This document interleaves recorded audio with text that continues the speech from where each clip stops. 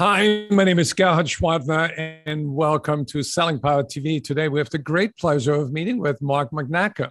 He's the author of a new book on virtual selling. Welcome, Mark. Thank you, Gerhard. So glad to be here. Well, when I looked through the book, I found it really fascinating that you created like 6 pillars for virtual selling.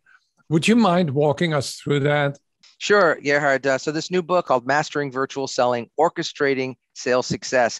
And the operating framework here is that the big thing that's changed in the virtual world is this concept of orchestration, right? And if you think about a great call, whether you're doing a Zoom call or you're on Teams or one of the other services, there's a lot that goes into making a great experience for the people with whom you're communicating. The metaphor that we're using is this concept of a conductor. The conductor is the one orchestrating all of the players to make it work. And when you think about team selling, your ability to pull in other people, to use video, to use PDFs, to use screen sharing, to use whiteboards, breakout rooms, all of that stuff, there's an absolute element of orchestration that the very best people do. When we think about mastering virtual selling, it's these 6 pillars. The first one's about creating an exceptional buying experience. And what that's really about is the distinction that most of us in sales think about sales as a sales process. And we forget that buyers don't think of themselves going through a sales process. They think of themselves going through a buying process.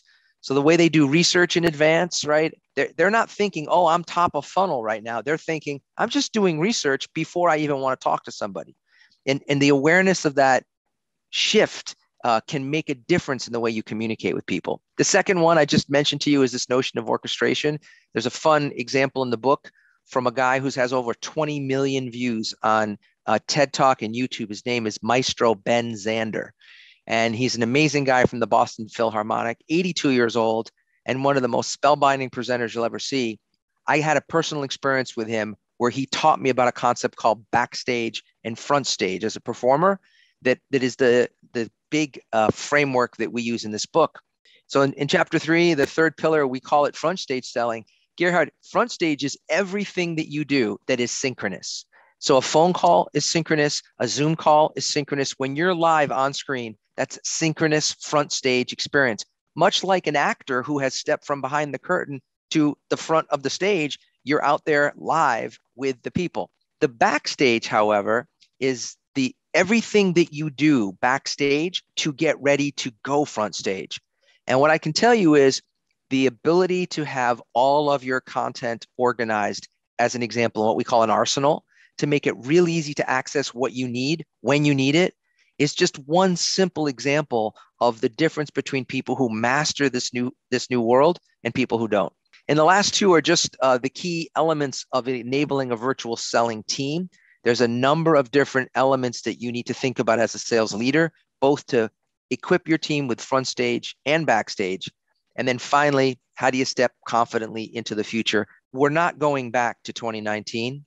And that doesn't mean there won't be in-person events. It just means the reality of the future is that even when you have an in-person meeting, there will likely be important people who will be coming into that meeting in a virtual format. So you're going to have to be fluent with both languages regardless. I love that front stage and backstage metaphor because we need to prepare ourselves to do a lot more in a shorter period of time in the virtual world. We literally talk about that. We call it the 1/3 rule.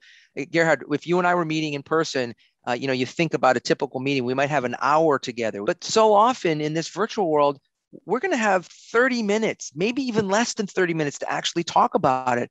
So our whole belief system is if you do certain things backstage beforehand, like I might send you a short form video. I know with one of the ideas that you and I are working on, you sent me some specific collateral before a meeting that I had with other executives. And I was able to take what you did to literally save time in the meeting, cut right to the chase, and they understood because they had a chance to digest it, what's in it for them. And then the follow-up on the backside. So at the highest level, what we're doing is we're taking the concept of before, during, and after, and we've actually created something we call the micro buying experience. We're saying every time you interact, there's this before, during, and after, and we call that the micro buying experience.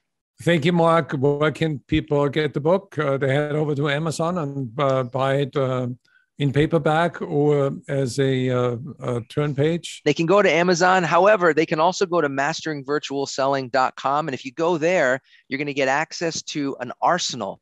We basically are giving you an entire arsenal that you can co-opt, things that you can use, learnings that we've had from across a wide range of clients between myself and my co-authors. And to the extent that you have a great arsenal, it improves the odds that you're going to be able to create a great buying experience. So masteringvirtualselling.com. Thank you, Mark. Thank you.